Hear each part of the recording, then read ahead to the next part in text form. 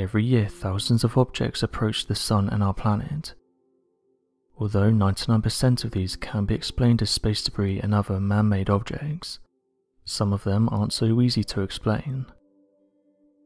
A recent photograph shows what looks like a giant planet close to the Sun, with users putting forward possible theories for what this object is.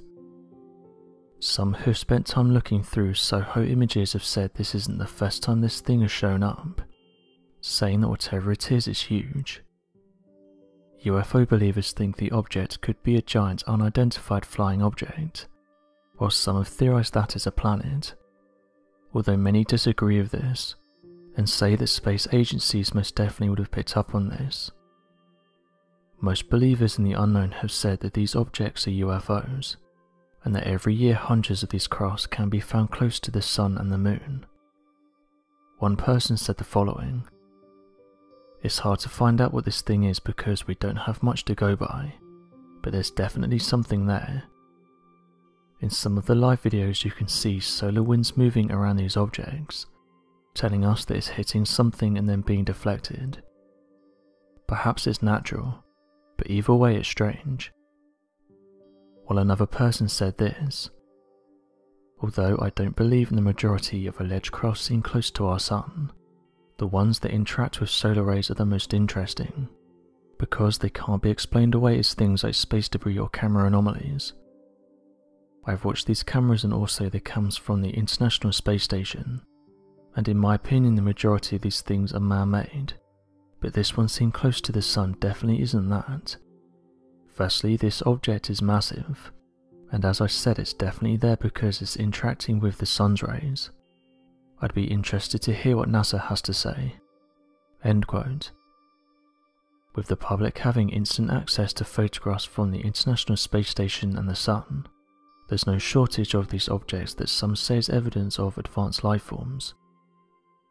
Another object that believers say has been seen close to the Sun is that of a giant craft, going on to say that whatever this thing is, we have photographs of it firing beams into the Sun.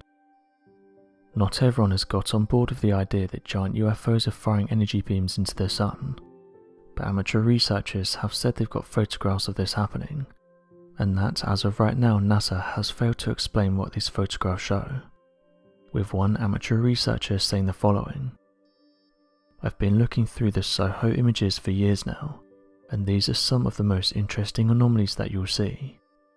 We are only describing what we see in the images, and it does look like a giant craft is firing a beam of energy into the Sun." Another object that sparked the interest of believers was that of a giant UFO that had 4 arms. They have said that this object has been seen flying around the Sun at different times of the year, and has said it can't be a planet because it's moving too quickly, and it can't be a piece of space debris because it's too big. One user said the following: "Isn't it interesting that NASA always replies to the photos that are easy to explain? We know that the space above our Earth is filled with debris, but they never give us an answer for some of the stranger objects that have been photographed. It's like they pick and choose which ones they want to answer." End quote. Interestingly, on the Soho website, NASA did reply to some of these claims, with them saying the following: "The most common sources of UFO claims are planets. These always look very strange in LASCO images, because they're so bright that the image blooms, and the CCD pixels bleed along the readout rows. Some people try to claim that they're flying saucers, based on their appearance. I've also heard the claim that they're previously unknown Saturn-like planets, with rings around them. You can also see what I'm talking about on the Soho hotshot page." Another one is cosmic rays. High energy particles from the solar wind and the galaxy as a whole whip around the Soho spacecraft and interact with the detectors. These produce spots and streaks on the detector ranging from a single pixel to large streaks that span a large fraction of the image. These are most evident during a solar storm, as can be seen on the hotshot page, but are always present at some level. I know that some people have claimed they've seen spacecraft-looking things that seem to be moving around, but which are obviously cosmic rays when examined by experienced observers. People see a cosmic ray at one location in one image, and then another random cosmic ray hits the nearby next image, and they claim that both have the same thing moving between frames. Sometimes you'll see a cosmic ray seem to persist in the web images for 2 or more frames. This is because we lose a certain percent of the data coming down from the spacecraft.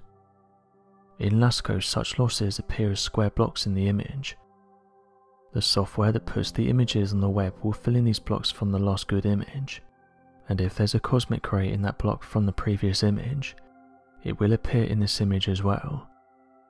The thing to check for is to look for the raw data files, which are also available on the web through the SOHO catalog interface. Software glitches.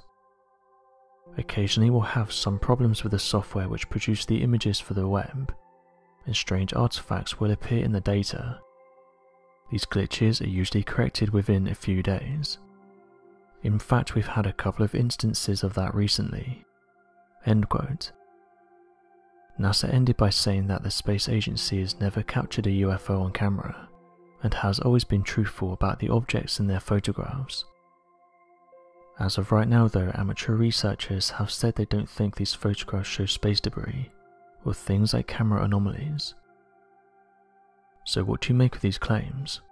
Do you agree with NASA that they're just normal objects, or do you think that something else is being photographed? Be sure to leave your questions and answers in the comment section below, and help us to grow this community while working to solve these unexplained mysteries.